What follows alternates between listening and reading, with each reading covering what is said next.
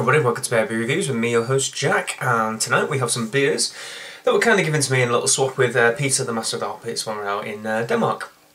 And these are a range of beers that I think are pretty cool, and I've seen a lot of people try, and a lot of people are saying are really interesting. And it's by a brewery that I've never tried anything before even. This is Brewski. What we're going to try tonight is the Mango Feber Double IPA. Look at the cool little logo for the Brewski guys. See if the camera focus. Look at him, he's really cute with his little top hat and his monocle and his wonderful moustache. And you can probably tell this is a Mango IPA. Mango Double IPA, I should say, clocking in at a nice 8% ABV. Don't know if you can see it. It's got bits floating all the way around it. I've just brought it out of the fridge and I've wiggled it around in front of the camera.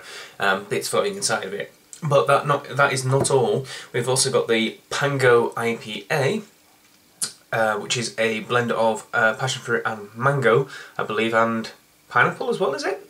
Unfortunately, they've got the importation label right over the description, so I'd have to double check that. But I'm pretty sure it's pineapple, passion fruit, and mango, which is awesome. So it's like a blended one of the kind of Feber beers that they do.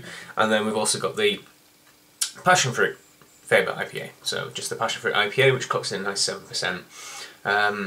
So I'll probably try these over a couple of days, so not side by side, to see what the comparison's like, because they are all different ABVs. One's double, one's an IPA, and one's the Pango, I think. Yeah, Pango's 5.9, 7 for the passion fruit, and 8% for this mango. So, without further ado, we shall crack this fellow on open. As I say, I've never tried anything from Brewski before, but they're from Helsingborg in Sweden.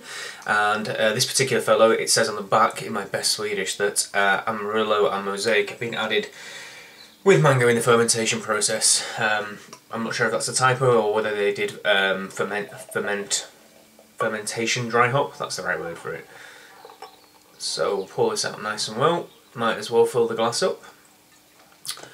As I say, it was kind of hazy in the bottle anyway, so I wasn't going to stop anything. As you can see, we've got a nice hazy, just about a little level of clarity in there, but nice and hazy.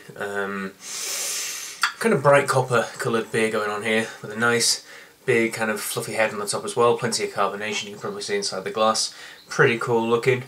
Let's get in there and give it a good old smell, shall we? Ooh, hoppy. Yeah, it's got a real dank note going on there. Definitely smell the Mosaic in my eyes. There's that kind of, I always say with Mosaic, this kind of soapy note, but a lot of people say it's kind of berries. I get it across as kind of soapy, but dank. Oh man, massively, massively hops. There's also a kind of level of grapefruit underneath it as well. A little bit of pine coming through. All in all, if you were to smell it, if I was to give it impartially and told to smell it, I would definitely say it was a very heavily hopped IPA. Not entirely perhaps getting mango through just yet, but we'll see. Smells good. So cheers everyone, let's get in there and give it a try.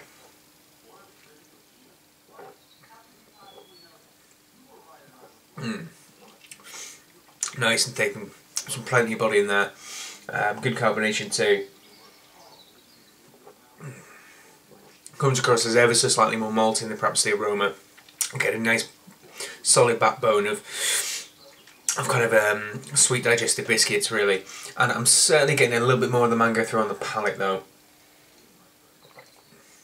There's a little bit of residual, I won't want to say sweetness, but fruitiness that I'm assuming is this kind of mango note coming through, and then all that Mosaic and a nice big dry finish, plenty of bitterness that follows through at the back end as well. And kind of comes through, so you get sweeter malts to begin with, you get a bit of that kind of mango fruitiness, and then you get dankness, and you get that Mosaic note come through, and a big bitterness to kind of finish it all. It's very crisp and very refreshing actually for an 8%er. It's not as cloying as some double IPAs can get. I don't like that. It's a line that gets straddled with higher ABV, hoppier beers. If you're not careful, they can get a bit cloying. So, pretty cool.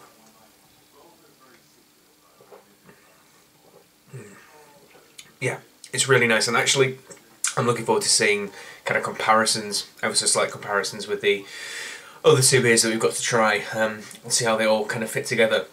A slight anecdotal one being that this Pango is pretty turbid, and this Passion is crystal clear, while this double IPA was somewhere in between the two with little floaty bits in it, which is kind of interesting. See how the clarity is across the board, I suppose. I'm guessing they're all bottle conditioned and stuff. But it's a good introduction to the Brewski range.